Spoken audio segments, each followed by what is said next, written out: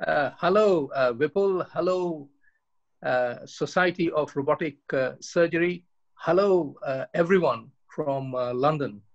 My name is Prokar Gupta, and I am here to give you a summary of the future of surgery as I see it. I found it an incredibly inspiring session, which kicked off with me interviewing a couple of legendary surgeons. Rick Satava talked about single cell surgery, and we know that we already have the ability to edit genes inside a single cell. This technology is called CRISPR-Cas9 for those who are interested.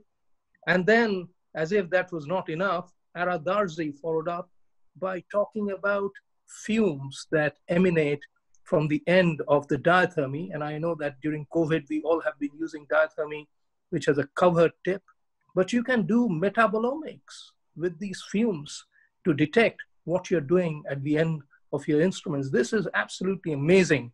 And I think the work that is being done there is just going out into major journals such as Nature.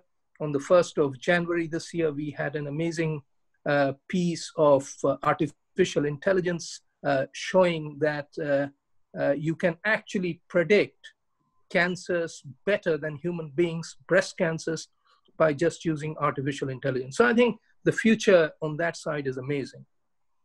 We then followed up with imaging, and I think imaging in the future is of two kinds. One is static, the other is dynamic. I find it extremely frustrating that we are unable to see and use the images that we have acquired before surgery during the operation itself. And people have been working very hard on it. Spectral imaging, for example, from Christos Bergilis in my own lab, using flexible robotics, and then using data science to try and do some dynamic imaging, which came from Italy with Francesco Porpiglia. And the challenge there being, the image has to move as the organ moves. For example, if you're operating on the prostate and trying to save the nerve bundles, they do not stay fixed in one place. So I think the challenge for dynamic imaging is to actually have the images move as the surgeons operate. The other is static imaging, which is 3D printing. You can take a beautiful MRI, get it sliced up, which is called segmentation, and then you 3D print the whole thing into an organ. You take that organ into the operating room and see if you can improve, say, for example, positive margin rates. So that was the imaging side. And then finally, we came to connectivity. Robotics is not really of any use if we can't connect surgeons all over the world. Can we transport the best surgeon from anywhere 5,000 miles away? And the answer is yes, we can. From my own lab, the professor of telecoms, Misha Dola, talked about 5G, and he's very excited about this, using artificial intelligence to actually shorten the latency time in 5G. I thought that was incredible work. And he is already talking about 6G beyond 5G. And then we came to what I call the creme de la creme, which is the future is already here. What do I mean by that?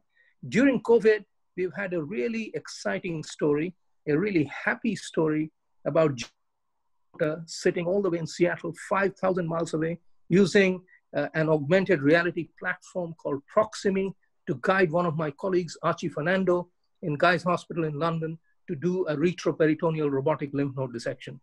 And guess what? During this session, we had a fireside chat with the patient himself, Mo Tahir, and how real was that, bringing the future to the audience today, not in 20 years' time. So, my friends, this is really my last act as BJUI editor-in-chief. As some of you will know, I retire on the 1st of August. Vip, you have been incredibly supportive of the journal. I hope we have published the best robotic papers that are there in the world, in the BJUI. And I really look forward to meeting you guys face-to-face sometime in the near future. Bye-bye. Awesome, Prokar, thank you so much. I can tell you, you are definitely a favorite of my organization team. You were always on task and getting everything done. I think your session was phenomenal. And I'm not sure if you saw on the agenda at the end of your session, I added another session from Dr. Ling, and he's the one who actually did the first 5G surgery in China across 3,000 miles. And Indeed, I saw that. We were actually able to track him down and get him to record, and it's added to your session. So we appreciate so much. Thank you. Well, thanks a lot. Have a great evening. Thank you, guys. Yeah, Justin, I guess you're next. I think you're on mute. Are you asking for me? Yeah. Justin. No. So, yeah, thank you very much, Viv, for the invitation to speak at the Society of Robotic Surgery, and I hope everybody's really enjoying this virtual conference. With any of these conferences that have been postponed due to the pandemic, it's actually given us maybe some other opportunities to meet with other people and involve them in some of these discussions that we wouldn't have otherwise had the chance to have got everybody together in one place.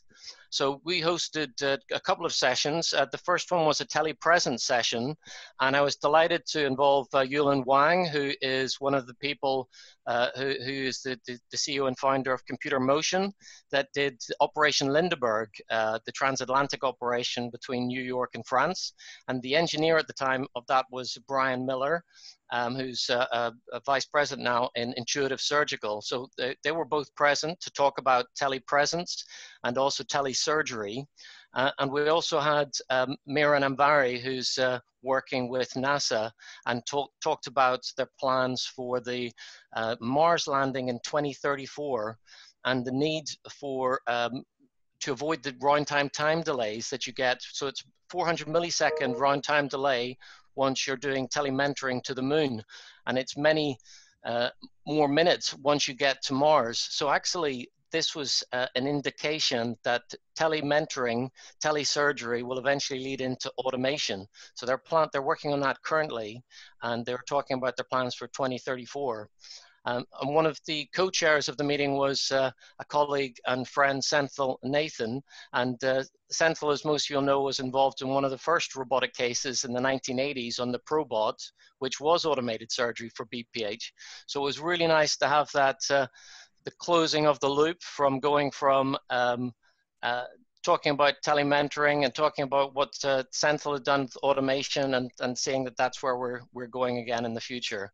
And Yannick Bolo was the other person that was involved, and he's set up a very successful company in Canada, Reacts, which does telementoring, and currently they're doing a lot of things with Philips and in echocardiography, but they have some nice functionality that I think will be applicable in robotic surgery as well. So I'm really grateful to the group, the way they came together, and we had some very interesting discussions, and I think it's very timely to talk about telemedicine. You know, COVID has done more in the last 6 months for the progress of telemedicine than technology has done in the last 10 years. And necessity is a great driver of change. And what we're seeing with the NASA project, they have a necessity to actually progress the telesurgery to automation. So we look forward to their work that they're doing on that. That was very exciting. The other session that we did was with UCL was on novel technologies and training. And one of the principles that we've really tried to push with the different groups and organizations, and lots of societies I know are involved in this as well, is the sort of standardization that, so we were trying to enable in the training deliberate practice. And we've done a project this year with Anders Ericsson, who unfortunately recently passed away, but I think his memory will live on in a lot of the work and a lot of understanding he's brought to really guide training, where we define metrics and understand them. And if you have reduced variables and defined metrics, that's good for things like AI. So one of the talks we had in that session was on the ethical implications of AI in surgery. Ahmed Ghazi did two very nice presentations. One was on 3D printed models, and again, how you integrate those performance metrics into defined 3D printed models. And he talked about things like positive surgical margins with fluorescent staining, and even things like tensiometers. So if you think about the importance of not putting too much tension on the neurovascular bundle, that's actually something that's very difficult to define in a patient. So we may be seeing these novel training models that are actually superior to learning in patients, because you're getting really objective performance feedback that you can evolve your technique with. Ashwin Shadar did a very nice presentation on augmented reality and virtual reality and how that's progressing and how we're using that increasingly in surgical training as well. So I think that was also a fantastic session to look at. And I think the key messages for training and for telepresence, there's a big overlap. It's we need to develop a common language that we agree to and understand, that we can really drive training where we have objective metrics and we have a common agreement between the trainee and the trainer in what is good surgical performance. So thank you very much, and I hope everyone enjoys the rest of the meeting. Thank you, Justin. We definitely appreciate your whole contribution, your dedication, and especially your excitement. You can see you are part of the future of surgery, and we thank you for kind of pushing this forward for us. Thank you. We live in exciting times. Absolutely. Next, Rick, do you have some words about your sessions? Yes, thank you very much. And we were the lead session, which was about the current status and future predictions for the direction of robotic surgery. We began with a lecture from myself that was emphasizing what is coming beyond robotic surgery and emphasizing the different technologies that are available today in the non-healthcare field, and with a particular emphasis on the use of directed energy for non-invasive surgery, called directed energy for diagnosis and therapy, or DDAT. We would need all the preceding technologies that we've been working in over the past 30 to 40 years, robotics for precision, imaging technologies, and working at the cellular level where the disease actually begins. We followed this by a lecture from Jacques Marescot. He spoke about his work at the Imperial College in London for robotic surgery over the past 30 years, both in the areas of clinical surgery, as well as education and training, and the merging of the two. He spoke about things such as 3D virtual reality from patient-specific CT scans, which allowed for preoperative planning and surgical rehearsal, 3D printing when necessary for complex places, to be able to actually print a model out of the procedure, that the disease that needed to be operated upon. He was looking at newer technologies like microtechnology, as well as nanotechnology and soft robotics, adding to what we have today in robotics and moving them to the next generation, with or without adding haptics, which is a very difficult issue. He also spoke about data fusion during the surgical procedure, allowing you to have, in essence, X-ray vision. In addition to that, adding artificial intelligence to assist you during surgery to help interpret what the pathology would be, for example, in cancer surgery of the liver, to be able to analyze with spectral analysis in real time the vapor that is being emitted from the dissection to determine whether it was cancer or normal tissue, providing a better opportunity for assessing your margins. In addition to that, he spoke about his simulation and training experience of over 25 years. His institutes are called EarCAD, and there are now 9 of them globally, not only in his home of Strasbourg, but also in Taiwan, and new ones that are beginning in Rwanda and Lebanon, and a number of other areas in Brazil. So he has contributed dramatically to the improvement of robotic surgery, and we could look forward to many new things from him.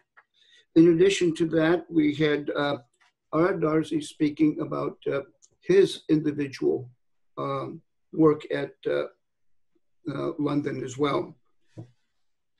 He is looking now at nanotechnology, and he's also including what he called digital surgery, which is the use of information for the longitudinal performance of surgery, meaning from the pre-op phase to the intraoperative phase to the post-operative phase and the long-term follow-up, and creating a longitudinal study so that we have a comprehensive view of the performance of surgery. And then the final person that was able to be in our session was Dr. Satava from the American College of Surgeons. He is the director of the American College of Surgeons, and he was emphasizing upon where we're going to be once we emerge from the COVID-19 crisis that we are in at the moment. Right now, as we speak and we're personally experiencing, our meetings have been canceled and now we're trying to go virtual, which has forced medicine, not only in surgery, but in medicine in general, to depend upon the use of telemedicine. And therefore, what has previously been ignored now is going to be taking a larger prominence, and particularly in the area of simulation and training. He designated the areas that are going to be of interest for the American College of Surgeons are the 3 periods of a surgeon's career, meaning when they initially begin their surgical career professionally with their own patients, at the middle of their career when they have gotten their experience and they're moving towards expertise, and then finally when they are finishing their career, how they can stay engaged. The senior surgeons, not only by clinical practice and mentoring, but also about education, training, and research. The college is putting in an enormous effort and investing in the future of surgical education, from online classes and webinars to developing artificial intelligence and how it can be exploited for all the aspects of surgery. And finally, the use of new technologies, education and training, called technology enhanced learning, which of course includes things such as digital imaging, simulation and training, and artificial intelligence. All of these will be then integrated into a hybrid type of educational institute that the college is becoming, in which you can have online learning, you can have real-time telemedicine for learning or teleproctoring, and where we would go in the future when it comes to putting on conferences. In the future, will our conferences be hybrid, partially face-to-face and partially telemedicine form? So it's very interesting that they, meaning the college, who are the leadership within the surgical profession, are aggressively attempting to make an enormous translation from where we have been in the past to where we will be in the future, with a huge dependence upon technology. So I think the future looks bright. It's going to be dramatically different than before. And as Vip had said a moment ago, and to quote the catcher, the future is not what it used to be. Thank you very much. Yeah, Rick, thank you so much. You know, we all consider you the father of robotic surgery. You started it all, and without you, you know, none of the last 20, 25 years would really have happened or gone the same way. So we have a different debt of gratitude to you, I think, above and beyond everybody else. So it's an honor that you worked with us, and we really took great credence in your inspiration. And I'm sure the rest of the faculty would echo that. Andrew. Well, Vip, remember about a year ago when we the society met for the last time in person in Orlando, I had pitched the idea of doing session during the plenary on AI. And I wanted to, first of all, thank you for taking that risk and giving us a chance to show what specifically AI can do in terms of robotic surgery. And this year, as the inaugural session on machine learning, I wanted to really focus on one specific topic, and that is automating surgical assessment. And we had a fantastic lineup from both academia as well as industry. So we had 3 state-of-the-art talks. First from Dan Stoyanov from University College London, as well as from Anand Malpani from the Premier Robotics Lab at Johns Hopkins. And the two talked about the progress that has been made using both kinematic metrics as well as computer vision to not only recognize what surgery is being done, but also kind of laying the foundational work of assessing actual technical skill. And I think that is certainly within our future. And I also myself presented some of our work in automated performance metrics and how they are linked to short-term and long-term clinical outcomes after the robotic prostatectomy, for example. And I would say that the work that we're doing here in these research labs are not only foundational to automating surgical performance, which in of itself is truly innovative and would really transform how we train and assess our surgeons, because to date the way that we assess surgeons is manually done, it's subjective, and we really don't have a scalable, objective way of assessing surgery and really ensuring that there is a baseline standard that we all adhere to. And so the future in that regard, I think, will transform with a lot of, especially the innovations in deep learning. The second part of our session was talks from our industry partners. We had Tony Jark, who is the Director of Data and Analytics from Intuitive Surgical. We had Pablo Garcia-Kilroy, who is the Vice President of Digital Solutions from Johnson & Johnson.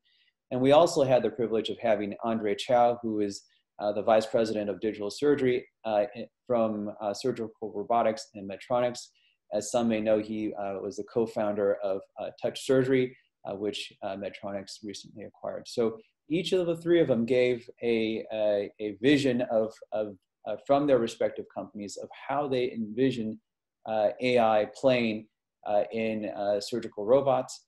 And we had the pleasure of doing a fireside chat. It was, in fact, a fireless fireside chat with Marty Martino as my co-moderator. And we had a fantastic discussion about, what are the common interests. And we discussed specifically that actually a lot of the things that we hope to do as not only a society, as a discipline, are very common. And so we discussed whether, defining very common metrics and endpoints made sense. And I think the consensus was yes. And so although obviously from a commercial standpoint, companies are competitors, that there are certain things that perhaps should be standardized for the common good of both the surgeon and as well as the patient. And we discussed, what are the priorities from each of these commercial entities, and also what are the challenges that they face.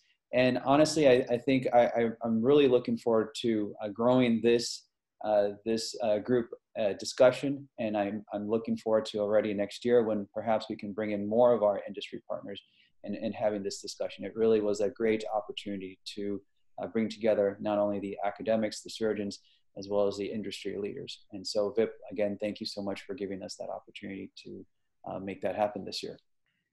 Yeah, thank you, Andrew. It was a phenomenal session. I can't tell you I understood every part of it, but it was very futuristic, and this is the reality. AI, automation, and so forth is where we need to go in the future. And, we definitely thank you as one of our brightest stars in urology, and we really appreciate your forward-thinking vision. And yeah, we look forward to having you here, hopefully in person in Orlando in 2021. And we'll hopefully do this session in an even more futuristic way. So thank you again. Uma, I'm not sure if you're there. He may not. Oh, there he is. Uma, some last words before I finish off. Sure, Will. I think that my colleagues have really summarized elegantly a lot of the work that has already gone into this plenary session. It was an honor to be involved. Thank you, Vip, for allowing me to participate. I will speak from the perspective of a burgeoning field in robotics. Otolaryngology, head and neck surgery has not traditionally had the footprint in robotic surgery, or I should say the other way around. Robotics has not had as big of a footprint in our field as it has in urology and general surgery and gynecology. But some of the topics that we have addressed at this plenary session, I think, cross the disciplines. And that's what I see as being so particularly interesting and innovative, both that the future is here and some of the elegant work that Dr. Satava presented, as well as where we're going in the future with 5G and other applications that will not only allow us to do the surgeries we do now better, as in urology or general surgery, but maybe actually open up the field to specialties that have not traditionally explored robotics, bony surgery, orthopedics, head and neck, as an example, etc. So it's really a wonderful time to be in the field. And of course, we stand on the shoulders of those that have paved the way for us, Dr. Morosco, Dr. Satava, and others. And so I think this is just a fantastic meeting, and I look forward to seeing its culmination in the near future. Yeah, Uma, thank you. It's always great. You've been with us for many years with SRS, and we appreciate you always helping out, but especially your vision and your excitement for the future. I'll round it off, and I think the very last session after this talk is quite interesting. It's not only the future of robotic surgery, but it's the future surgeons. And so we actually have a teen session to end this. We have teens from all over the world who have actually gotten together. They've watched these videos and they've interviewed some of you as their mentors. And the kids will finish it off, and they'll talk about how surgery will affect them, how they will actually learn how to do surgery. And so I encourage you guys to log on and ask the teens questions. They're very articulate, and I think it's a great, appropriate way to finish this session with our next generation, and that's how we'll do it. Once again, guys, thank you so much. I have to say it's an honor, a pleasure. It's been excellent, and I think we've all learned a bunch. And we'll do it again in 2021 in Orlando. Thank you, guys. Thank you, Vip. Thank you. Thank you.